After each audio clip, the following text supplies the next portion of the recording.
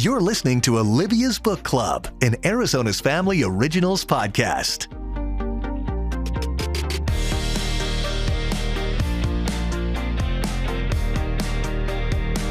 Hey there, readers, and welcome to Olivia's Book Club, and we are really in for a treat today. I recently moderated an event in Scottsdale. It was an incredible author event, great lineup, and among the phenomenal speakers was Larry Loftis. And listening to him talk about his work, I just knew that I had to bring him here on the podcast to share this with you. So Larry Loftis is the New York Times and international best-selling author of 4 nonfiction thrillers. He has a law degree from the University of Florida and encyclopedic knowledge of World War II, and very likely, if needed, could beat you up because he practices Brazilian Jiu-Jitsu and is in really good shape. So, if you have to be submitted in some situation, we know that Larry is the guy to do it. He's joining us to talk about his new book, which is The Watchmaker's Daughter, the true story of World War II heroine Corrie ten Boom. So, Larry, welcome to the podcast. I'm so excited to get to see you again and talk about this really phenomenal book. And I think, as I told you when we met in person, this is just not the type of book that I gravitate to. And I was so glad that I read it in anticipation of our event together because it really was phenomenal. Thank you. Pleasure being on with you, Olivia. And you did a great job moderating at that Brandeis event, by the way. Thank you so much. Thank you. I want to start by letting you explain to me, because I did a double take even when I was going through the books that we would be talking about at the event. And I said, what is a nonfiction thriller? That was a whole genre that I didn't even know existed. Did you create this genre, Larry? And tell us all about it. I think I did create it because they're sort of oxymoronic. You think of nonfiction as a biography or a history book, and then you think of a thriller as a fiction story, something by Vince Flynn or Brad Thor or someone like that. And when I first started, I had an agent that I submitted my manuscript for Into the Lion's Mouth, the red book right there. And he said, I'd written it as historical fiction. And he said, is most of this true? And I said, it's all true. And he said, well, just do it all as narrative nonfiction. Let's just go nonfiction. And I just, because I like thrillers, that's what's fun to me to read, turning the page, getting excited, getting your heart rate going. So I just merged the two genres. So I can't make anything up. I can't invent dialogue. So every word in every book that you see in dialogue is verbatim from a primary source. All the citations are in the back of the book. The endnotes are in the back of the book. You can check to see where everything came from. But I can't make anything up. What I can do is decide where chapters end. That's up to me. Mm-hmm. So when there's a dead body, when there's a gun, when there's some type of activity, a briefcase that was just stolen in the case of Codename LISE, then I can end the chapter there, and it leaves the reader saying, wait, what happened? What happened? What happened? And so that's what a thriller is. So I just do that from beginning to end. I mean, the tough part to me is to find a story that has a lot of those, a lot of that excitement, a lot of that drama, a lot of that tension, a lot of that Hitchcock type feel. And so I have to look hard. I mean, for every one that I find 4 that won't work. But it's once I find one, then I just structure it as a thriller. Yeah, it's really it does. I mean, it reads just like a thriller, but you know that these are real people and real events, and you're stressed out kind of from the jump because we know obviously that this was an incredibly perilous, dangerous, horrific time in world history. Corrie ten Boom, I had never heard of her, but talk about how you had some reservations writing about her because she had already been pretty well documented. Yeah, it went back to my second book was Codename LISE, about it's that book right there, about a SOE spy operating in France. She was caught. They sent her to Ravensbrück concentration camp. And one of my friends who was reviewing some of my work said, look, you need to read The Hiding Place. And I said, why? I knew about Corrie ten Boom, but I'd never read this book, which was a biography of her by two American writers, John and Elizabeth Sherrill. I'd never read the book, but I knew I knew the story. Well, anyway, she's at Ravensbrück at the same time that my character, Odette Sampson, is there. And it gave me a good picture because my character was a spy. She'd been sentenced to death. They put her in a bunker. She couldn't see anything outside. She had no light. And so I couldn't see anything of what was happening around the whole. Ravensbrück was a huge concentration camp. And so Corey was on the outside. She was in the normal barracks. So with Corey's perspective, I was able to see what was happening, not only on the inside with my character, but what was happening all around the camp and the barracks and what the guards were doing and the beatings and all of the crematorium, the gas chamber, all that stuff, so I could see the outside. And so when it was time for book number 4, I wanted a different country. I'd already covered, my first book was about a spy, MI5, MI6 spy operating in Portugal. Second one was SOE, Odette Sampson operating in France. Third was Elaine Griffith, OSS agent operating in Spain. And I wanted a new spy agency, and I wanted a new country. Well, I'd already covered all the spy agencies, all the Allied spy agencies, so that was out. But I wanted a new country. My mind kept going back to Corey's story because it would be a new country, be the Netherlands, which really suffered under the Nazi boot for 5 years. And although she wasn't a spy, she and her family were part of the Dutch resistance, which is very similar because the consequences are the same. If you get caught, you're either going to be shot or sent to a concentration camp. So that kind of danger, that kind of drama, in fact, was probably more intense for them because it was every day, every night, because they were in the middle of the lion's den, if you will, because they've got Gestapo all around them 24/7. So that's how I segued to covering Corey's story. My only reservation when I started was when the Sherrills wrote this, came out in 71, The Hiding Place, did they know everything about what happened?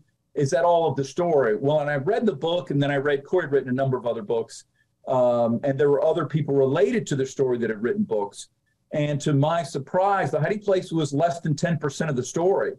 The second most important person in the story is a guy by the name of Hans Poli, an 18-year-old Dutch person. Dutch boys had to hide too because the Gestapo would snatch them off the street and send them to work in a German factory because all the German men were off at war. So they would snatch up Dutch boys between about 16 to 30, 35, and send them off, basically never to be seen again. So Hans Poli was the first permanent refugee into their home, and they're called Dutch divers. They had to hide just like the Jews. And so they started taking in other people, taking in Jews, and Poli kept a diary. Corey didn't keep a diary, but this guy kept a diary every single day. And then in 1983, he wrote a book called Return to the Hiding Place. And so I had basically his diary, what happened every day. And then Corey's nephew, Peter Van Worden, who was Corey's sister Nolly's son, had written his own memoir in 1954 called The Secret Place. So I had his perspective. And then, of course, I had to find out what was happening all around. There was a 13-year-old girl 10 miles away in Amsterdam named Anne Frank that I wanted to pull into the story because she's recording things in her diary that are happening also. And like when a raid comes over or a bombing, she's recording it, and it's happening in Harlem too. And so I had her perspective. But then there was another woman, another 13-year-old, not far away in Arnhem, by the name of Audrey Hepburn. And Audrey Hepburn had her own perspective. So I knew this is the other 90% of the story. I have to pull all this together. All these other people, the people that were there in the house that suffered through all of this, Anne Frank's perspective and Audrey Hepburn's perspective. And oh, by the way, the German perspective, what was happening with them? What were the British doing? The British SOE was operating in the Netherlands, and it was very scary, and a lot of people died. I won't spoil it by telling you how they died, but a lot of people died. So the SOE's there, and then what are the Dutch doing? And then what's Queen Wilhelmina doing? She's forgotten completely in our understanding of the story of World War II in the Netherlands, but Queen Wilhelmina was essentially their Churchill. She was in exile. She went to England, but she made deliveries. She would make speeches to her people, just like Churchill was making speeches to the English and the French. So anyway, it was by pulling all this together, it gave me the full picture of what the entire story was. Well, it's so interesting to hear you talk about that, because essentially it's like, somebody starting an investigation, and then you're gathering all of these elements, and you think that you maybe have only one story to tell, but you want to find these other sources and viewpoints to kind of create a whole experience.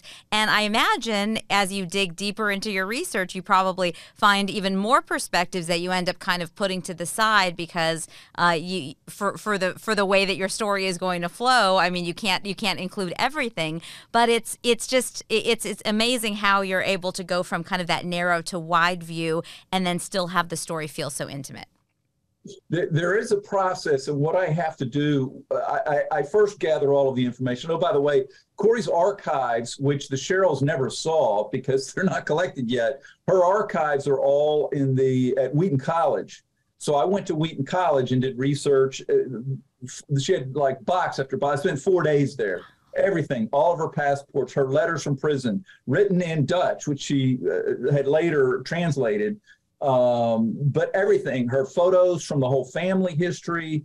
So I had all those files to go through. But what I have to do as I'm doing my research, remember, I'm writing this as a thriller. So I can't include, as you said, I can't include everything. Mm-hmm. Because if you chase every rabbit trail, you lose the main thrust and energy that you're going after in a thriller. So what I have to do is I have to decide what goes in, what goes out, what goes in, what goes out. The problem is there's a lot of good stuff that I want people to know. And so my answer, every once in a while I have to fight my editor on what I can, take that out. No, it has to stay in. I do this 2 ways. Number one, with footnotes. Occasionally, like if there's something that happens that I really want people to know, but I don't want to put it in the main story, the main text, because it'll slow the pace down, is I'll put it in a footnote so they can read at the bottom separately what happened. Or if it's longer, then I'll put it in an endnote. And so if you look at my endnotes, I didn't count how many pages. I think it's like 65 pages of endnotes, which is actually less than Into the Lion's Mouth, because there were 75 there. But those two things allow me to show people the bigger, wider picture without impairing the pace of the actual story. Without removing the thrill from the thriller. Right. There you go.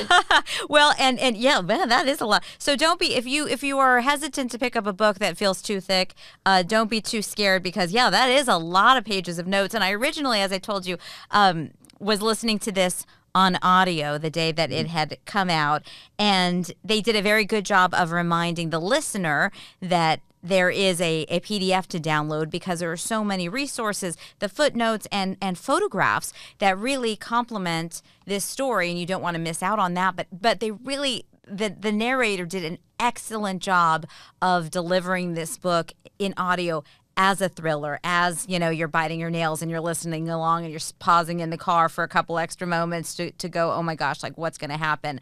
The family is very unique because they are Christians who we see, the watchmaker, the patriarch of the family, always have an affinity and a special respect for the true children of Christ, or those of the Jewish faith. And so that, I assume, would have been a very unusual perspective at the time, and it kind of set the tone for a group of people who are willing to really risk everything, their own safety, their own futures, to be able to push back to what they knew, what was so wrong, going on so wrong in their own communities. What was it about this family that sparked that willingness to risk it all? Yeah, it was a very devout family, and it goes back not just to Casper, their father, but actually to Corey's great-grandfather, because they were all devout Christians. And early on with her great-grandfather, a pastor had come to them and said, hey, we need to pray for the Jews and pray for Jerusalem, which was very odd in Holland at that point in time, but they did. And that love for the Jews and praying for Jerusalem, that continues to Corey's grandfather and then to her father, Casper. So you can't really understand Corey or her sister Betsy or her sister Nolly or her brother Willem without understanding the whole lineage, the whole history. So they had this every day. I mean, Casper, what happens is Corey's mother dies at a relatively young age. So in the home, you had 4 children. Nolly gets married, moves out. Willem gets married, moves out. The 2 siblings that stayed were Betsy, Corey's older sister, and Corey, and then their father, who by the time World War II breaks out is 80. So Corey at this point's already running their watch shop. Her father was a watchmaker, the best in his day, probably the best in the world. He trained her. Then he sent Corey to Switzerland to learn from the Swiss how to be an actual watchmaker. So she was the first female licensed watchmaker in the Netherlands. So she comes back, and then the war breaks out. But by then, she was already a very good watchmaker and was handling the bulk of the sales. And of course, as typical in Europe, you have the retail on the bottom and then the residential above. So their home was the Ten Boom watch shop at the bottom and then their residential above. And all of it was part of the drama, because you had people coming into the watch shop that might have been Gestapo, might have been informants, didn't look right, didn't act right. You had people peering in from the second floor, watching them during lunch one day. And one of the resistance workers who was there said, "Okay, everybody remain calm. There's someone peering through the window." And Betsy says, well, what's he doing? And the guy says, he's washing the windows, or pretending to wash the windows. And Betsy says, well, I didn't order the windows washed. And then someone else says, wait, how's that possible? There's no ledge. This is the second floor. There's no ledge. And the guy says, well, he's on a ladder and he's peering through the curtains. Well, they've got a room full of Jews and these Dutch divers that they're hiding. So they know it can only be either a Gestapo person or an informant. So one of the Jews who is there, Yussi, who plays a prominent role in the story, says, okay, everybody just continue on as normal. In a few minutes, we'll sing Happy Birthday. And they did. And I'll stop there because I don't want to throw out a spoiler, but it was very tense because this can only be a Gestapo or an informant. Why is he up, cleaning their windows? They didn't order it. There's no ledge. She's on a ladder. He's peering in through the curtains. He waved at them. And so they're all just frightened to death. And this happened every day. I mean, it was a knock on the door at night. It was a German military truck that parks directly in front of their house one night at 2:00 in the morning. This kind of thing happened every single day, every single night for 5 years. And so that's the drama that allowed me to create this, to write it as a thriller. You do such a good job of of allowing us to kind of put our feet in the shoes of these people who are living with this high level stress all the time, every single moment, and the way that they need to be ready to answer any question correctly, be ready to move so quickly to cover their tracks, so that if the Gestapo comes in and raids the home, that there won't be anything left behind that would suggest that they've been housing and that they've been part of this resistance, right down to even waking up members of the family in the middle of the night to make sure that out of slumber they would answer correctly and not give anything away. I mean, it's really talk about a PTSD that would come out of, these experiences to the most extreme degree. It's just a nonstop sense of being on guard.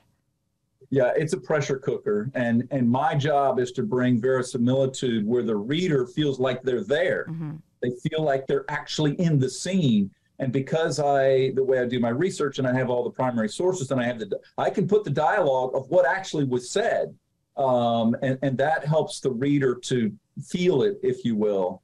But yeah, that drama was every day. And when they got the hiding place, they created a fake wall at the top of the whole bay, is what they called their house, in Corey's rooms, in the back of Corey's room. And one of the Dutch boys they had brought in was an electrician, kind of a lay electrician. Well, he wired the whole house with buzzers. So when he wired it, he put a buzzer by the front door in the watch shop, the entrance door. Then he put a buzzer at Corey's desk, a buzzer at Casper's, secret buzzers. And then one in the dining room. So he put these buzzers at different places. And if they feared it was a German soldier, Gestapo, an informant, then they would hit the buzzer and everybody would scamper upstairs and hide. And so, but it was so intense because the Gestapo would run in. And so they had to time it, how long it would take them. And the person who had designed this hiding place said, you need to get everybody in under a minute. And they're like, that's impossible. You know, we've got 6 people, we've got 7 people. That hiding place they created only would hold 8. Sometimes they had 9 people or 10 people or 11 people. Well, where do the other 3 go? Corey's nephew's there with 2 friends. And they're like, okay, we have no room in the hiding place. We're going to have to go to the roof and jump across to the next building, which is about an 8-foot jump. And by the way, somebody else, a couple other people have to do that at night during one raid. I won't spoil it, but if you fall, you may die. At the very least, you'll break your leg, you'll get caught, you'll go to a concentration camp. But that kind of stress was there because they had to practice. Mm-hmm. And they understood when the Gestapo came in, they would send agents throughout the house. And so they would all race up, and it's not just, okay, there's the buzzer, I hear it, I'll go to, the hiding place. Well, you had to flip your bed. If you didn't turn your bed, the Gestapo's not stupid. When they walk in, they put their hand on the bed to see if it's still warm. And so, when you've got only 3 people in the house and you have 8 beds and they're all warm, that tells you there's more people in the house. So they would have to flip their bed, then get their stuff, get their shirt, get whatever they slept in, get their personal effects.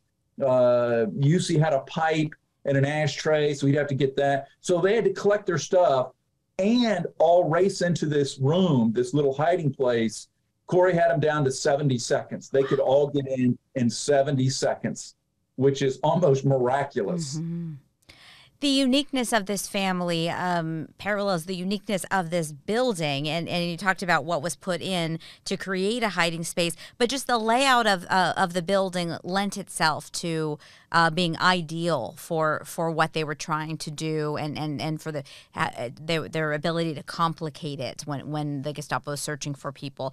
What do you know of the building's fate? Is it still standing? Is this a historical site that is visited? Not only is it still standing, it is preserved intact. That house is now the Corrie ten Boom Museum. Oh, wow. And you can go there and you can visit. They have hundreds of thousands of visitors. In fact, in Corrie's archives, she keeps in Wheaton College, they have the guest book, so the people that signed it. And if you look in the back of mine, you can see where UC and Hans, who became like best friends, returned to that place, to the hiding place, 30 years later, and they sign a special note in the guest book. But anyway, so it's still there, still preserved. And oh, by the way, they have copies of our version, the English version, which they ordered 100 copies of. And the Dutch, there's a Dutch version of the book as well. That will be there too. I'm not sure when the Dutch version comes out. I think it's later this year. But anyway, so in the Corrie ten Boom Museum, not only is it still there, you can tour it, you can see the rooms that we talk about in the story, the window that I just referenced when someone was, you can walk in the dining room and see the window with the curtains there. They've preserved it all, and you can still see it, you can still visit it, you can go into the hiding place. They cut a hole in the brick so that you could see through, because the entrance is very small. They built a linen closet that had a trap door at the bottom, and everybody had to crawl in.